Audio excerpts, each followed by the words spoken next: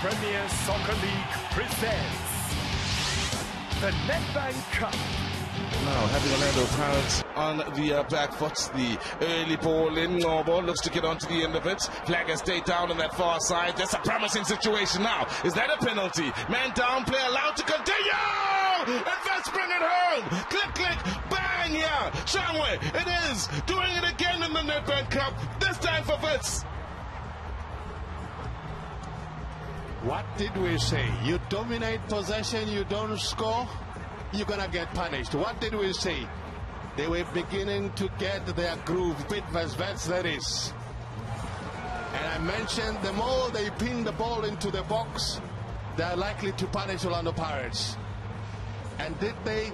Yes, they did. And who did? It's this man, Shongwe, that did the damage. Because they were not convincing. You look at this long ball, played into the box. And look at Pirates defending here. Non-existence. And guess who is there? Calvin Cardi. He shows composure, calls for a penalty. Because they still were in advantage, they conjured something that got them the goal that they needed. Bidvest Wits. Calvin Cardi, that was a penalty for me. But the referee was near the action as well. But he allowed play to go on. And did they not profit from that? And yes, they did. Boy, did they. Shongwe with a click. Miwa, man down. Wits one up. A man who made a name for himself as a teenager in the Nedbank Cup without... Now, Manyesa in behind the defense after the defender committed himself.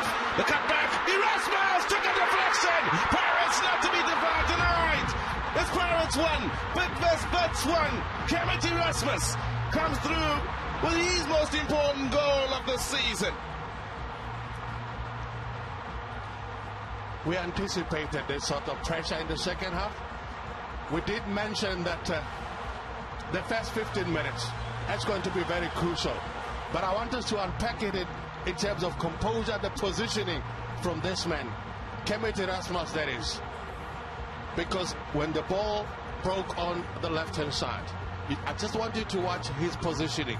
Because when he positioned himself, he was busy making up his mind. He scored that goal. It is a vital one. Because that's been his strength, the positioning. Look at this combination play. Look at the ball, not convincingly cleared, but look at Kermit Erasmus. He peels off. The defenders are ball watching. But he's made up his mind. The technique was right. It takes a deflection. It's Opa Manyesa who looks up. And he finds his man. The decision was made already. I'm not even too convinced that the goalkeeper could have saved it, even if it wasn't a deflection, because it was going to be even quicker. But it is a super goal from Pirates. They needed to respond, and they have, courtesy of this man, Kermit Erasmus. A former Gavilan player, now on the other side of the fence. Now the enemy.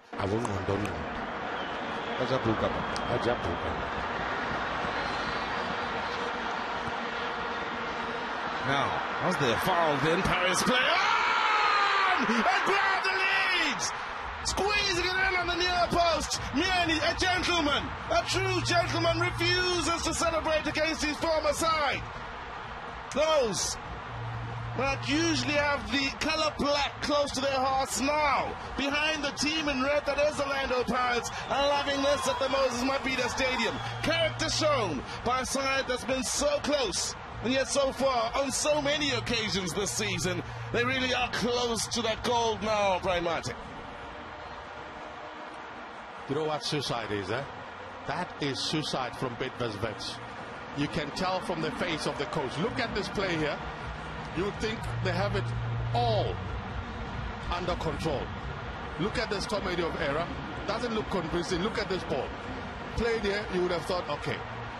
There was a bit of a foul, you would claim, of a collision between Fiso Mieni, but that top poke made a huge difference. It doesn't matter how they come, but it counts. But there was a bit of a collision somewhere. But Pirates celebrate. And yes, it is a comeback. And now there's a bit of a Tanzania thing happening. His players are fit.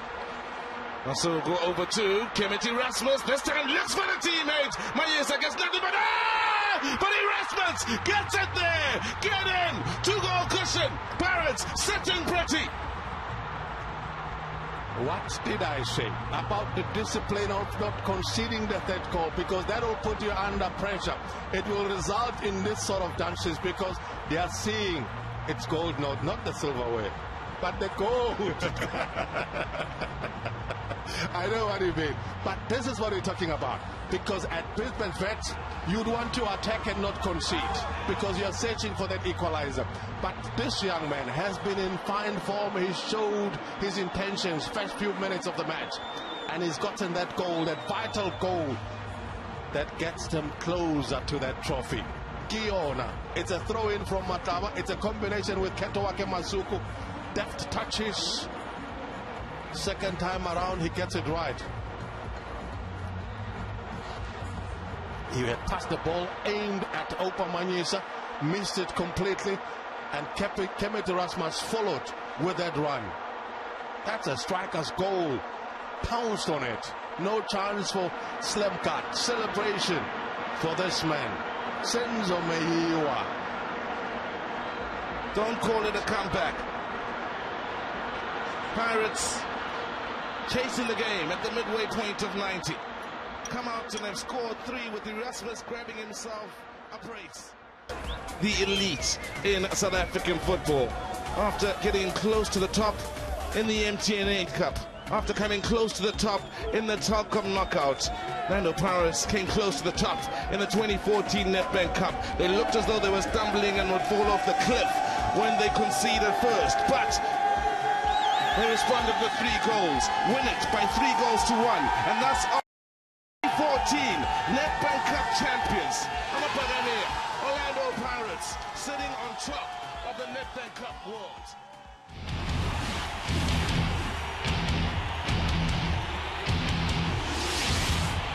The Premier Soccer League presents the Nedbank Cup. An absolute showstopper at the Dobsonville Stadium. Well, we spoke about this man right at the beginning of the game that he's hit some form under this man, Tito Musimani, and he's enjoying